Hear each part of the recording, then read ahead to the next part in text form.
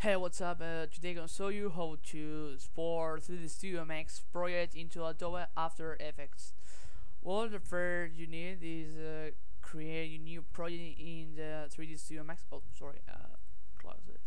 Create a new project Studio Max. Make your new project like that. After that, click on the main menu, rendering. Click on render setup,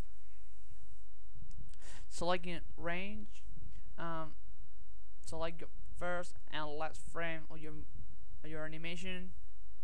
If you want, you can select up to size. Well, I'm gonna leave it like custom. Select 5. Select 5. Well, sorry. Well, well, that one, whatever. Click in here and select PNG in my file. Okay, and click on save. Yeah, I want overriding. Yeah. Okay, select your viewer. I'm gonna select camera 1 here, and after that, click on save file. And click on render again. Yeah, I want. Well, the process is really slow.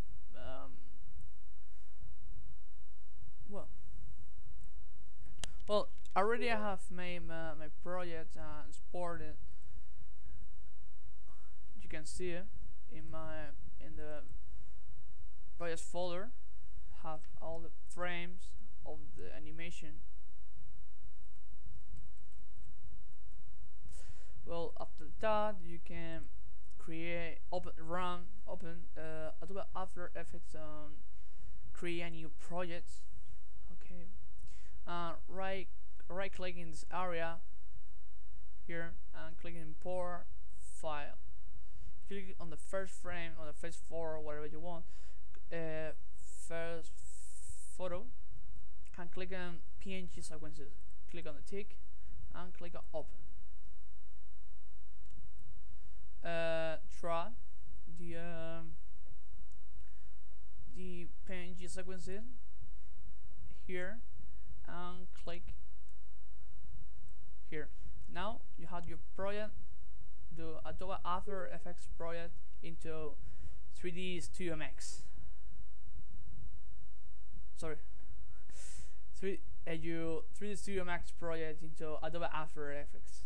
Well, thanks for watching.